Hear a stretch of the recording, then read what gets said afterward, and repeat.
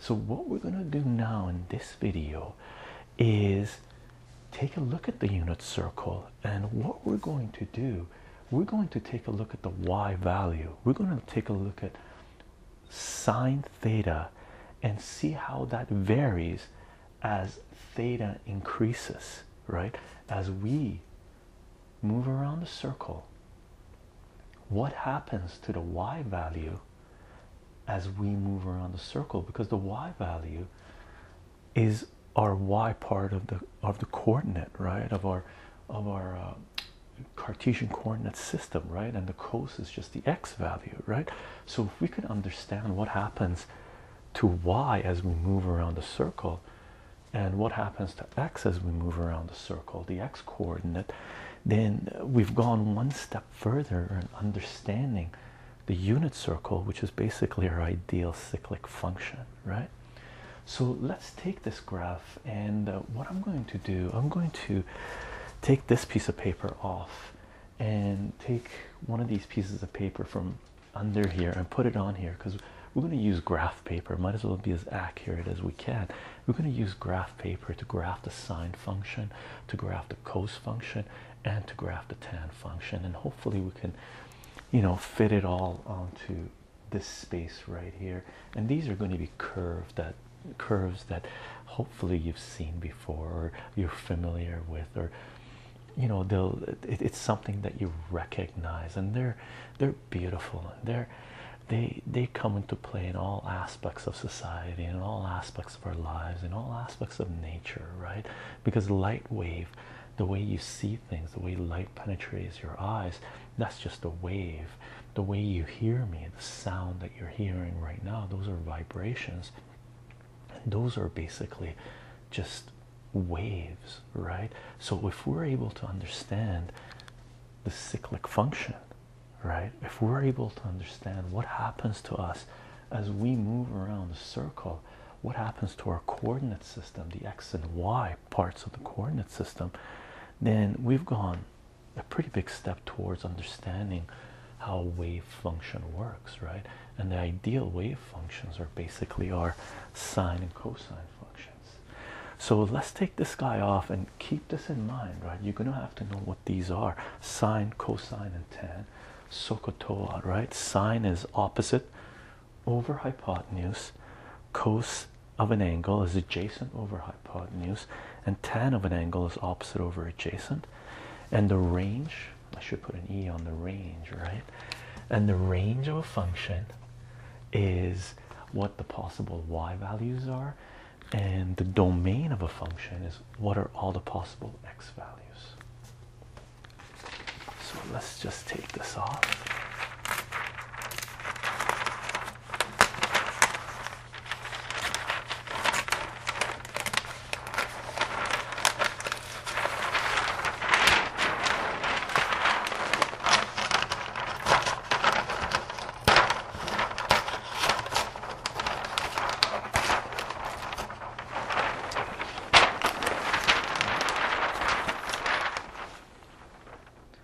I'm not, I don't have the best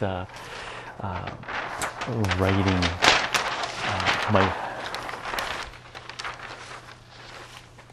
I have very poor writing abilities, and my spelling is not very good.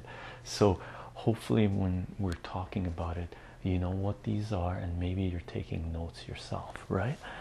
So we took this guy down,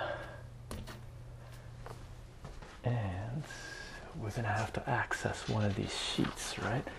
So let me take this down, and maybe I'll be able to pull one off without totally removing this.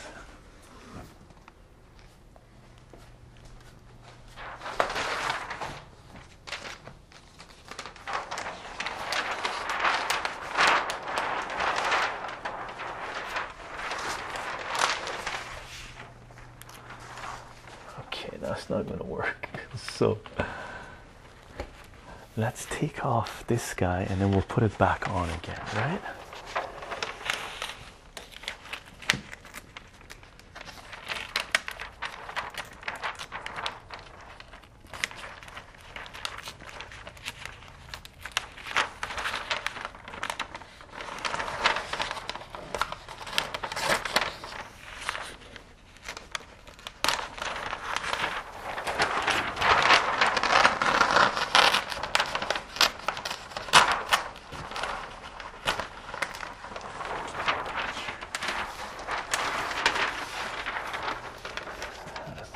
Will this hold? I think that'll hold.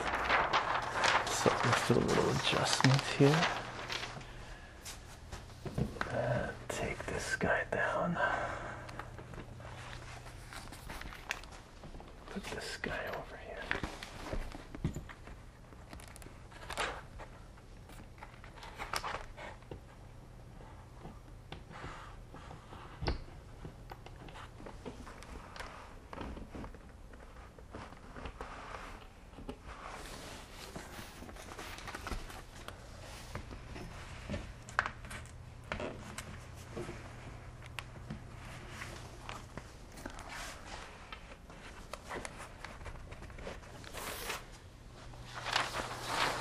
So let's put this guy back up again.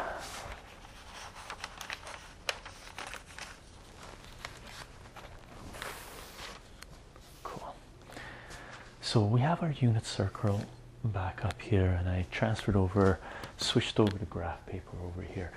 So what we're about to do is graph us starting here at the coordinate 1 and 0, and us moving around the circle, right?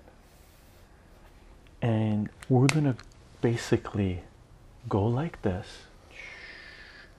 That's how the angle is going to change, and it goes, you know, you should be familiar with degrees. And just a side note, we will be talking about radians shortly, which is a unit of measure for the angle. It's just a way we measure the angle, which is when you go up in higher level mathematics, it's way more useful than degrees, right? So we will talk about radians later if you're wondering why we haven't talked about it yet. But right now, what I want to do is sort of show you how this all works, because we haven't really done any calculations yet, right? All we're doing right now is getting a full-blown picture of what's going on and learning some of the terminology that we have to learn to be able to understand trigonometry, to be able to understand cyclic functions and triangles and the trig ratios, right? Which is basically kicking us off into trig functions, which is what we're about to do right now. We're about to graph a trig function, and the first trig function we're about to graph is sine theta, right?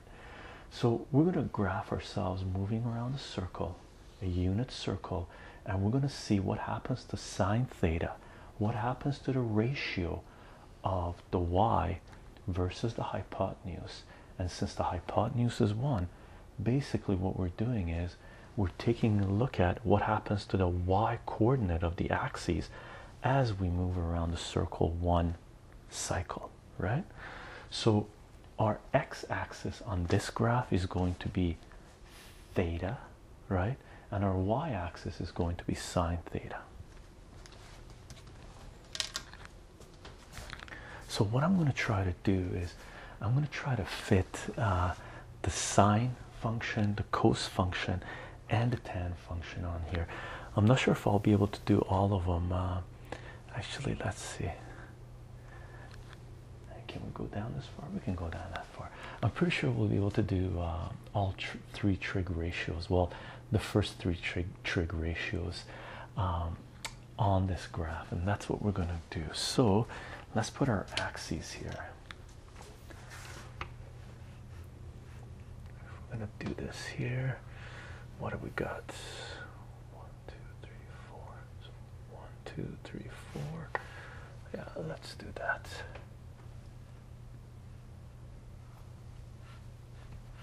Actually, if we do here 4. So if we do here 1, 2, 3, 4, and then 1, 2, 3, 4. 1, 2, 3, 4. 1, 2, 3, 4. 1, 2, 3, 4. Okay. So 1, 2, 3, 4. Actually, let's do it here.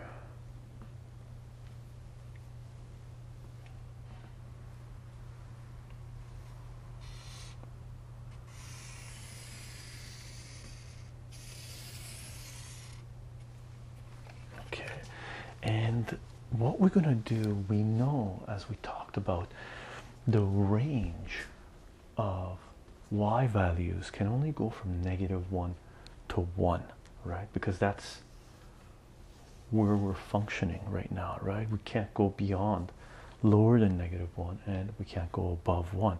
So if this, our x-axis, is now going to be theta, okay, and keep in mind we're doing the graphs, we're doing the mathematics, so it's really up to us what we want to call the x-axis and what we want to call the y-axis, right?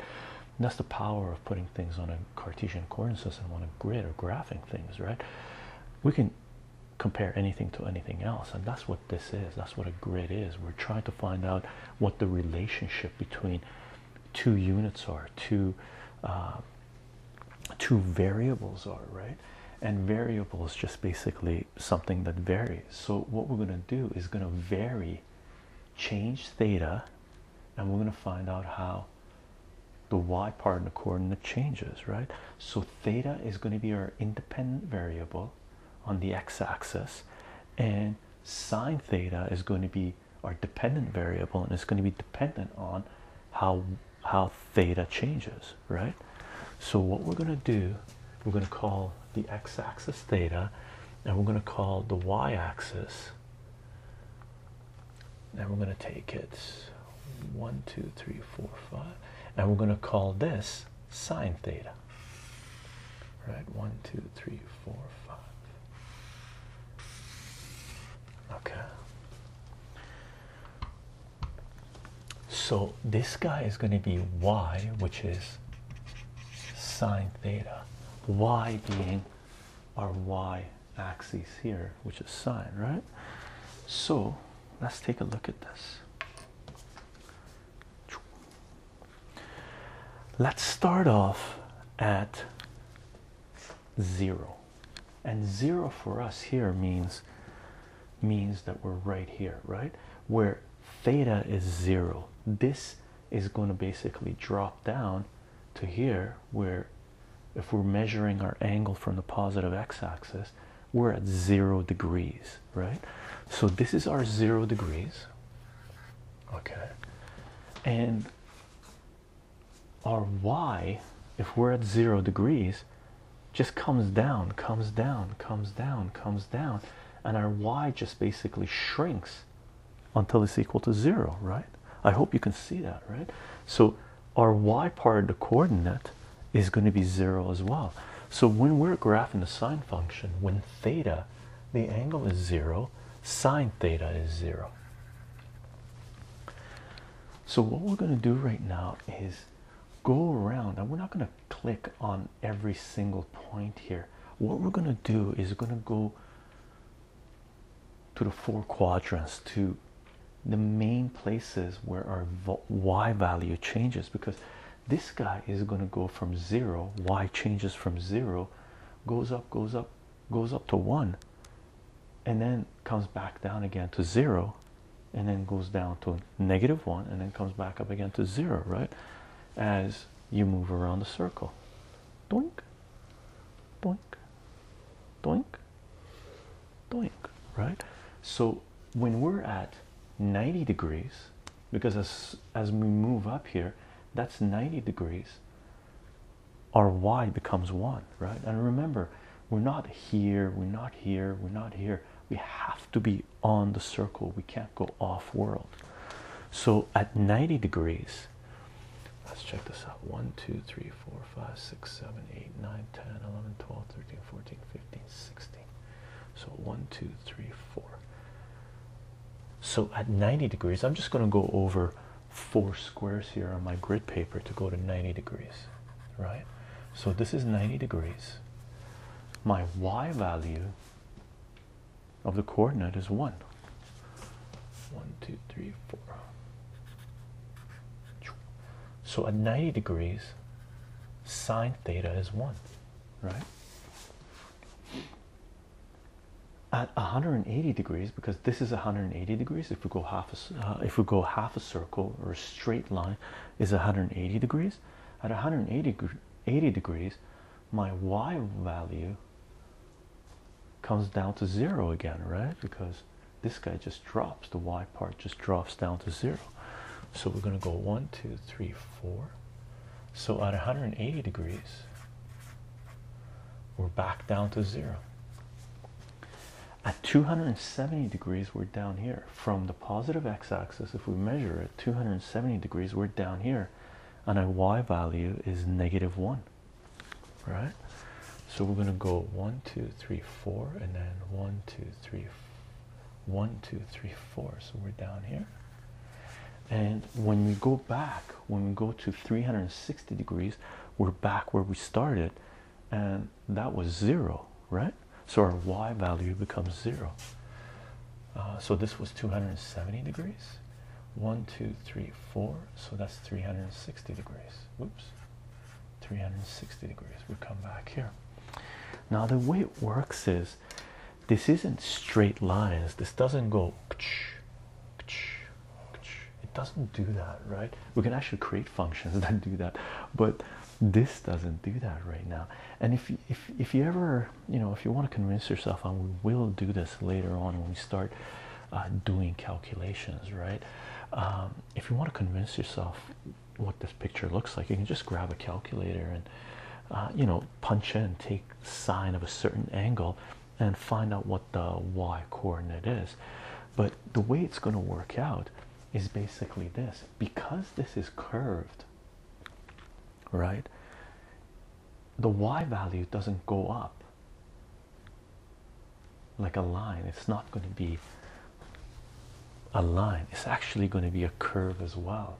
So when you take a sine of, let's say, 45 degrees, when you're halfway between the 90 degrees, if you take sine of 45 degrees, let's do that. Why not? Let's show this to you. So I'm just going to punch in. This is an old calculator. This is from like 1980s. Okay, it's considered to be one of the best solar calculators, one of the first ones, I think, that came out, and I still have it. We're in 2015. This was basically my first real calculator that I ever bought, and I guess I was just lucky enough to get my hands on one that was amazing. So what we're going to do, we're going to punch in 45, right, and we're just going to take the sine of it. So sine of 45 degrees, it gives it to you as 0.707, and this is a special triangle, and we'll talk about special triangles and how all that stuff is related to the unit circle, and how they come into play in trigonometry once we finish covering just an overview of what's going on. Because when I teach math, when I teach trigonometry, I really, for the first time that I ever get together with someone, if they're studying trigonometry, I give them a really broad overview, so they have an appreciation for what it is that we're studying and why we're studying this thing. And I hope I'm not going too fast in this. If you're getting lost in this, don't worry too much, because we're going to go through all this again with numbers. We're actually going to do calculations, do problems. Right now, my main purpose is to give you a nice broad overview, and then we'll hit up some of the specifics of it, right, with the special triangles, and we'll bring radians into play here. So when we take the sine of 45 degrees, we get a value of 0.707, and what that means is when we're 45 degrees here, right, when we're halfway in angle, in degrees, between here and here, our y value is 0.707 ... It's an irrational number. So we're actually here. We're not halfway here. We're not halfway between 0 and 1. We're further up. We're more than 3/4 of the way up here. Our y coordinate is more than 3/4 of the way up. And if we take cos of 45 degrees, right, so 45, and we're going to take the cos of it, cos of 45 is 0.707 again, right? So when we're halfway between, angle wise, between this and that, right, our x coordinate is also 3/4 of the way through. We're not at 0.5, right, which is a little weird. It's not really intuitive. You think if you're halfway between two lines at 45 degrees, you should be halfway on the coordinate system, but you're not, because this thing arches, right? It's a curve, it's an arc, so it follows an arc. So once we graph us moving around the circle, the y coordinate, this is what it's going to look like.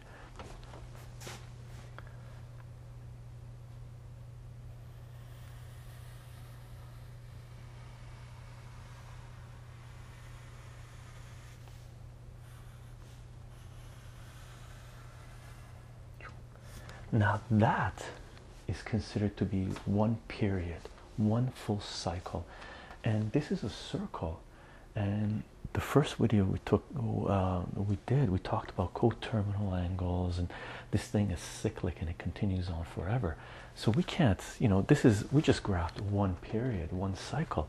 This thing continues, so this thing goes arrow and arrow, right? So this thing keeps on going and back this way again, because, well, the dynamics of it doesn't change. If we move this way, if we move as a negative degrees, negative angle, if we go backwards, well, all that happens is the y is changing in exactly the same way, but going negative first, right? So that's the graph of what the sine function looks like. Let's graph the cos function. Okay, and what we're going to see is it's basically the sine function shifted over 90 degrees, because if we take this piece of paper, our unit circle, and rotate it where we got the x up here and the sine and the y down here, all it is it's going to be basically the same graph. But since our x-axis is this way, when we're graphing the cos function, it's just going to be shifted over 90 degrees, right? So what we're going to do is do the same thing. Let's do another graph. 1, 2, 3. So what do we got? 1, 2, 3, 4. So 1, 2, 3, 4. So I'm just going to draw this thing straight up. So 1, 2, 1, 2, 3, 4. 1, 2, 3, 4. 1, 2, 3, 4. Let's go right now. Let's go down. So we started here. So I'm just going to draw this. I'm going to extend this all the way down. That way we don't have to worry about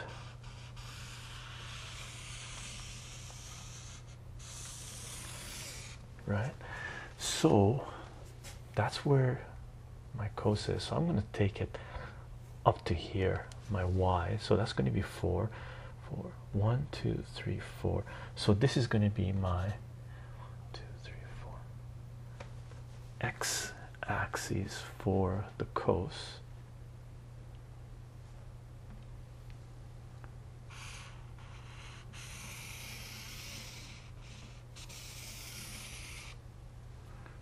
Okay. So let's graph the cos function, and this is going to be versus theta. Our x-axis is again theta. How the angle changes, and this is our independent variable. So what we're going to do is change the angle of the terminal arm, right? Basically move around the circle, and we're going to take a look at what happens with our x value, right? The x part of the coordinate. So that's our theta, and our y-axis here now is cos theta. 1, 2, 3, 4. So this is cos theta, right? So we're going to start off here again, right? And we're going to move counterclockwise, right? So we're going to measure angle from standard position, right? So if we're here, our x coordinate is 1, and since we're on a unit circle, that means cos theta is 1, right? Because cos is adjacent divided by the hypotenuse, and adjacent here is, well, there is no adjacent, right? Is 1 over 1, which is 1. So 1, 2, 3, 4. 1, 1, 2, 3, 4. Negative 1, right? Oops. And this guy is negative 1 for the sine, right? So again, our angle is going to be theta. 1, 2, 3, 4, 90 degrees. 2, 3, 4, 180 degrees. 2, 3, 4, 270 degrees. 2, 3, 4, 360 degrees, right? So when we're at 0 degrees, our cos is 0. When we go to 90 degrees, our x value is sorry, when we're at 0 degrees, sine is cos is 1, right? So we're up here. When we go to 90 degrees, we're up here. Our cos value is 0, right? Because the x just keeps on getting smaller. This is our triangle. If we're moving along here, x is getting smaller, smaller, smaller. X is now 0, right? So at 90 degrees, x is 0. At 180 degrees, x is -1. At 270 degrees, x again becomes 0. X increases as we move around, and as we move back, x decreases, right? We go back to 0 again and back to 1 again. So this is what it's going to look like.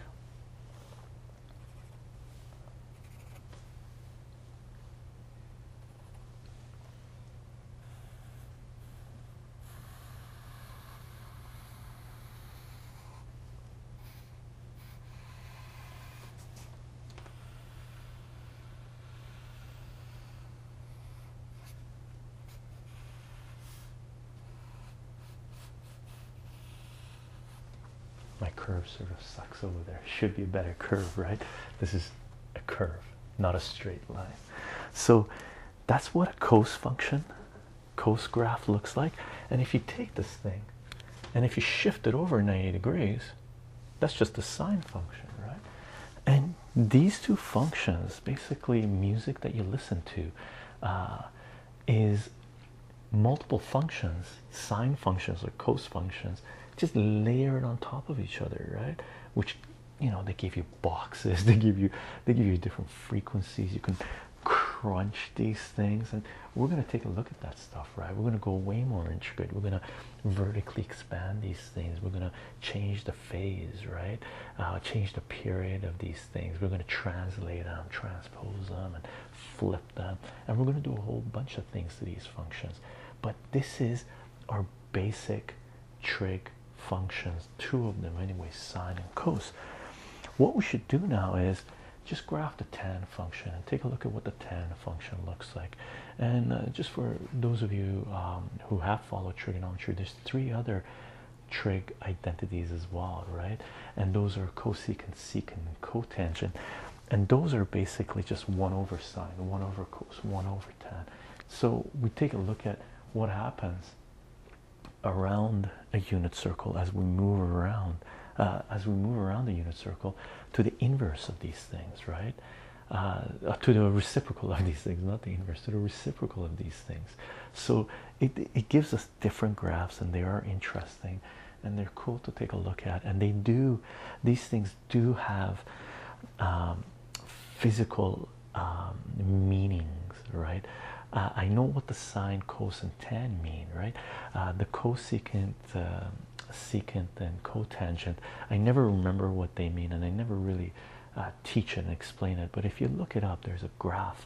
You can find these beautiful graphs online that they show you the segments where sine, cosine, tangent, and the other trigs, secant, cosecant, and cotangent, what their physical meaning is for a unit circle. Okay, so what we're going to do now is take a look at what the tan function looks like, and this is a little bit more difficult to graph because it's not based on just us reading off the coordinate system for a unit circle.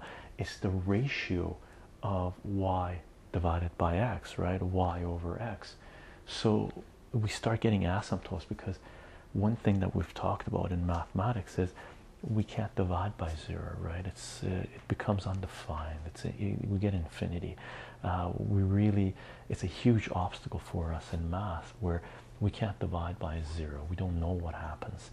We can approach an asymptote at a certain direction and see what happens with that asymptote, but we don't know exactly what happens when we divide by 0. And that's one of the pitfalls of one of the limitations, one of the restrictions we have in mathematics. On the flip side, one of the most beautiful properties of 0 is it allows us to solve equations, it allows us to factor things, and as long as we have multiple things multiplied together to give us 0, we can split those up and set each one equal to 0, right? Because the only way you can multiply a whole bunch of things to give you 0 is if at least one of them is 0, right? So if we're trying to solve for an equation, if we don't know, you know, which one is 0, we solve for all of them equaling 0, because they're all possible solutions, right? And we talked a little bit about this in the language of mathematics in series 3a or 3b, if you're following that stuff. And it's beautiful when we're learning how to factor polynomials specifically, right? So what we're going to do right now is create the grid for the tan function, and the tan function is not like the sine and cosine function. The range, what the tan values can be range from negative infinity to infinity for the values, but at certain theta coordinates we end up getting asymptotes because we end up dividing by 0, right? As we talked about, tan is y divided by x, which is really sine theta divided by cos theta, right? So if we're dividing by cos theta, any place where cos theta is 0, we get an asymptote. We can't divide by 0. So those become our vertical asymptotes. So let's draw this thing, and we'll take it from 1, 2, 3, 4. So we'll do it here as well.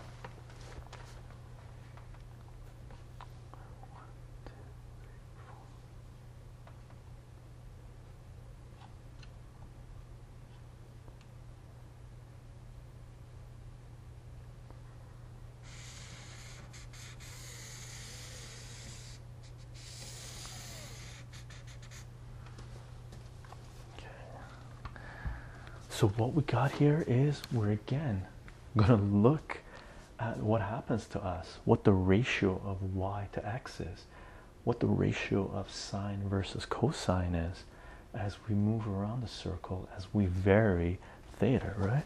So our x-axis is theta, and our y-axis is now tan theta. Okay. Now, we're going to mark these from 1, 2, 3, 4 to -1. But that's not the limit of what the tan theta can be. We're just doing this to stay on the same scale as the sine and the cos graph, right?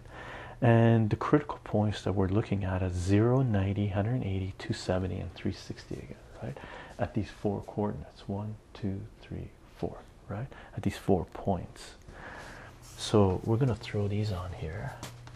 0, 1, 2, 3, 4, 90, 1, 2, 3, 4, 180 degrees, 1, 2, 3, 4, 270 degrees, 1, 2, 3, 4, 360 degrees.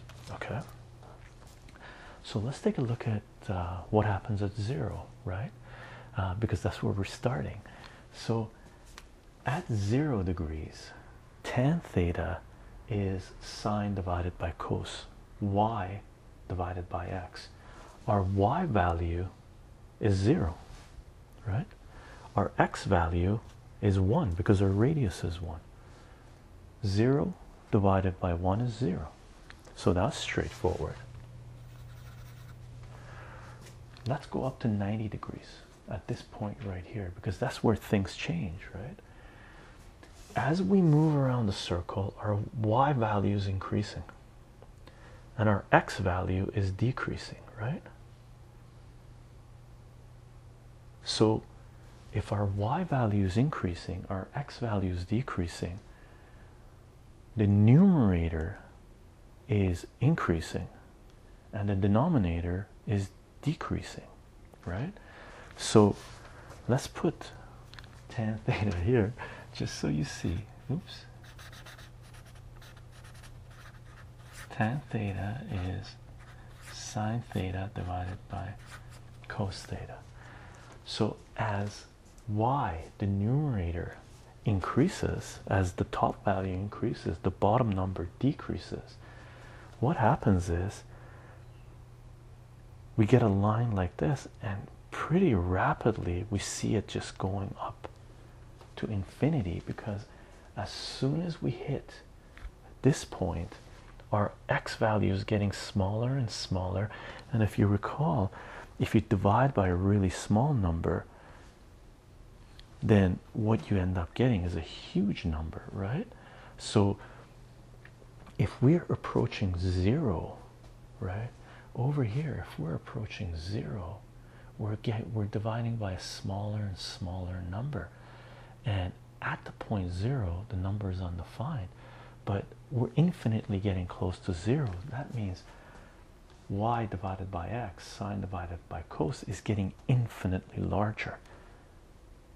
Y is positive, x is positive, so we're going to be getting infinitely larger in the positive direction, positive infinity. So what happens is we end up getting an asymptote here, because at 90 degrees cos is 0, right, and sine is approaching 1, and you can see this on this graph, right? As we move along, this is what we're mapping here, right? Our y value is getting bigger and bigger and bigger, our x value is getting smaller and smaller and smaller, and it's approaching 0, right? Cos is approaching 0. All of a sudden we're going to get a division by 0 and we'll get an asymptote. So the graph of a tan function looks like this, right? Now let's take this to negative 90 as well, because what happens with this is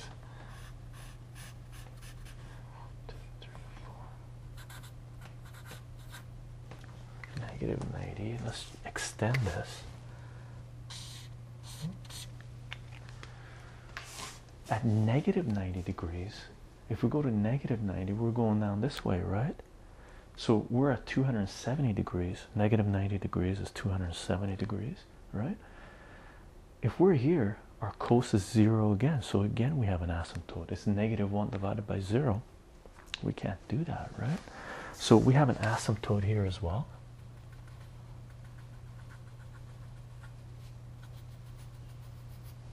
And what happens is this graph becomes like this. Okay, so we have a curve. That's what a tan function looks like.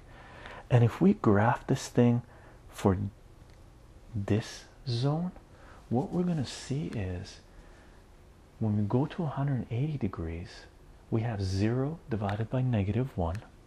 The sine is 0 and the cos is negative 1. 0 divided by negative 1 is 0, right? 0 divided by negative 1 is 0. And 270 degrees is the same as negative 90 degrees. And we know that's an asymptote because we're going to have negative 1 divided by 0.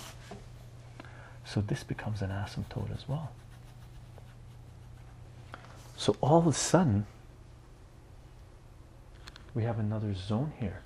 And what the graph of this looks like, if you take a look at the function here, in this area, in this zone, from 90 to 180, in quadrant 2, from 90 to 180, the sine is positive, but the cos is negative. So positive divided by negative is negative. So the graph is below the x-axis, so our tan value is negative. Over from 180 to 270, 180 to 270, our x is negative and our y is negative as well, right? Our y is negative and our x is negative. So negative divided by negative, we get positive, right? And if we were able to, if my paper was long enough, we go another 90 degrees past 360, we would see the same pattern repeating.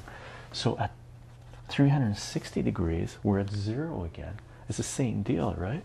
This graph looks like this, and that goes up like that until we hit the other asymptote at 360 plus 90, right? 360, 450, I guess, right? So that becomes another asymptote. Now, this is what the trig functions look like, our basic trig identities, our basic, not identities, our basic trig functions look like. That's the sine function, the cos function, and the tan function. And there's terminology we have to learn on these as well, okay? As far as the terminology goes, it's pretty intuitive. The period of a function is how long it takes for the graph to repeat itself, and a period of a sine graph is 360 degrees.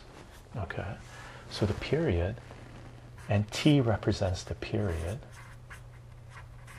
is from 0, right, to 360. So our period for a sine function is 360 degrees. Our period for a cos function is again 360 degrees, right?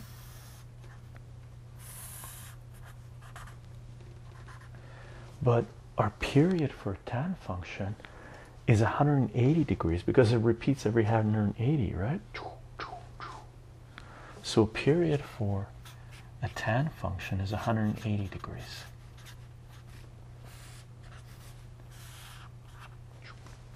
Okay, so that's one of the first things you have to learn as far as terminology goes, the period of a function. The other thing you have to know about this is the amplitude of a function, what the average between the peak and the trough are, right? The amplitude of a function here is equal to 1, right? So the amplitude of a sine or a cosine function is just basically the radius of the circle, right? If we increase this radius to 2 units, our circle becomes bigger. If we decrease the circle, the radius, then what happens is our amplitude gets smaller, right? And the amplitude for a cos function, again, it's 1, right? And the tan function goes from negative infinity to positive infinity, and there is no amplitude. Amplitude is infinity, right? It's, or negative infinity. I'm not sure really what they call it. It's just, it goes, there is no amplitude. It goes on forever in both directions. And that's some of the basic concepts that you have to understand about trig functions. And we're going to come back to this and we're going to regraph these with radians. I use degrees usually in general to introduce trigonometry to people because people are familiar with degrees. But degrees becomes useless to us. Not useless, but we don't end up using it in higher level mathematics because everything becomes radians, and we'll talk about radians most likely in the next video or the next couple of videos, because radians is what brings in the magic number pi, the rational number pi. And on a unit circle, just a teaser, on a unit circle, the distance that we travel along an arc when we go half a circle is pi. And what a radian is, short form, is if you travel 1 radian in angle, and radian is an angle, so instead of degrees you go radians, right? If we travel 1 radian along a circle, that means we've traveled the same distance as the radius along the arc. Okay, so if we travel, the radius here for a unit circle is 1. If we travel 1 unit along the arc of a circle and we stop, that's equivalent to 1 radian. And the conversion relation, I think, is approximately 57 degrees, 57.3 degrees is equal to 1 radians, but we'll confirm that when we start doing conversions and talking about radians. And this is basically our basics of trigonometry, trig identities, and what we're going to do in the next few videos is introduce the concept of radians and take a look at how radians are related to degrees. We're going to look at special triangles. We're gonna graph some functions. We're going to look at some problems. We'll look at the Ferris wheel. We'll look at some tide questions. We'll change these guys, right? We'll change their amplitude. We'll do a phase shift. We'll change the frequency. We'll crunch them up and manipulate these things and flip them and see how the graphs of those look like and what happens with the function. What happens to y is equal to sine theta if we put numbers in there, right? If we start manipulating it and multiplying it with things. And this is it. There's a lot of terminology here.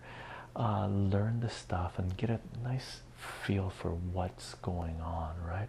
Trigonometry is not just about triangles, but it's about circles in huge part, right? And it's about cyclic functions, and it's about us understanding cyclic functions. And our trig ratios are exactly that. They're ratios of the size of a triangle, right angle triangle, as we move around the circle.